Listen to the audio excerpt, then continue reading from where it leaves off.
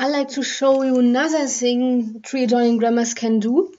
And as you can, we are now asked to write down a tree adjoining grammar that accepts a string language, which is A, B, C, D, with A and C having the same amount and B and D having the same amount of occurrences.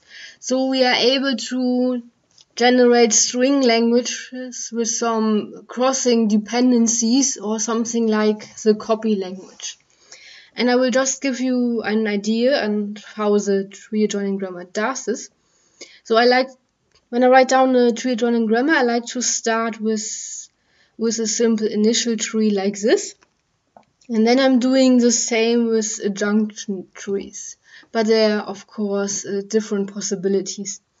So then the first auxiliary tree that's supposed to generate the A's and C's shall look like this, with an S node where we have a C hanging and a footnote. And I don't want to allow any adjoins here because then it won't work. So I write down NA as subscript, which means null adjoin. So I'm not allowed to adjoin into that node. And then, well, my idea is to first generate all the A's and the C's, and then going into another situation where I generate only B's and D's, and I will never go back generating A's and C's because otherwise the string will be messed up. The letters will be mixed up in that case. So I write down another auxiliary tree, which is similar to that one, with a null adjoin here, but with a node with another label in the middle, which is T, because if you have an auxiliary tree which has where the root label must be the same as the foot label, and this one means we can only apply adjunctions into S nodes. So when I have only another node, a T node left, then I'm not allowed to apply this adjunctions in this auxiliary trees with adjunctions into a T node.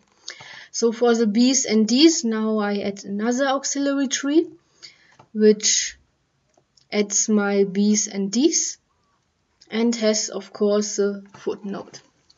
Now we have a problem because we are asked, it said that the amount of N's and M's shall be greater or equal than 1. But if we can start with that tree, we will have an empty word, which is where N and M's are 0. So what I'm doing is I'm writing another subscript here, which is OA, which means obligatory adjoin. So I'm forced to adjoin here. I'm not allowed to end the derivation in this tree.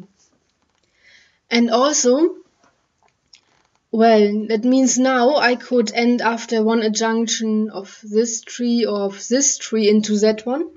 But I don't want that either because then we wouldn't have any B's or D's. So I'm going to that trees and writing down obligatory adjoins here and here as well.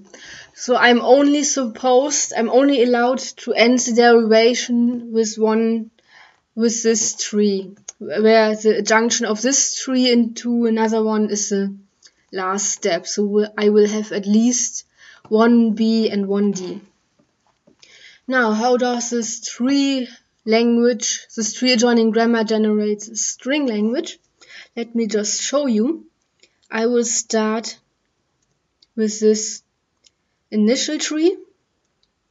I don't need to write down OA, but it helps in the derivation process to keep track of the nodes. Now I will adjoin this tree into that node. It means I will get another tree like this.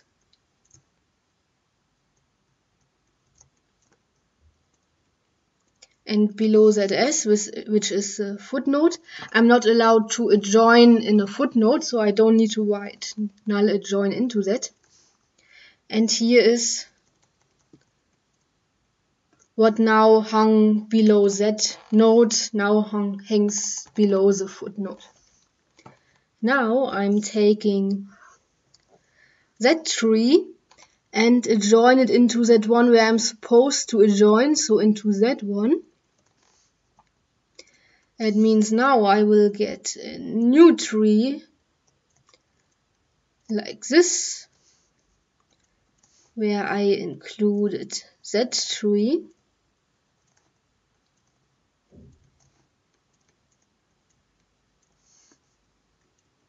Below that there are the other parts of that tree. And here there is epsilon we had from the first tree.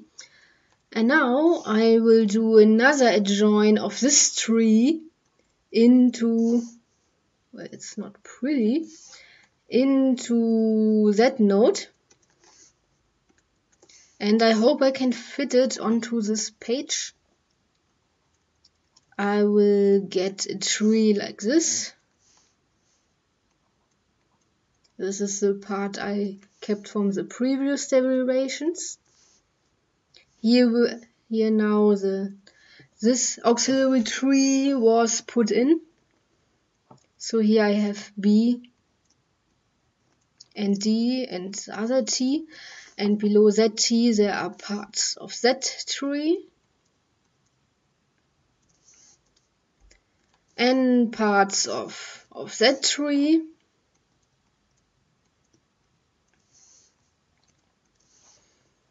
And the epsilon from the initial tree. And as you can see, I could go on including more B's and D's, and they will always have the same amount. And if you now look at the string language, we have A, B, C, D, and that's exactly the string language. Maybe you can see if I go on adjoining with either one of those auxiliary trees, I will add more A's and C's, and then with that tree I'm including, well, the B's and D's. In the tree it's in the middle, but compared to the string language it looks like it would be in the middle and at the end. So I hope I could give you an understanding of how tree adjoining grammar works. And well, this is the tree adjoining grammar for that string language with crossing dependencies.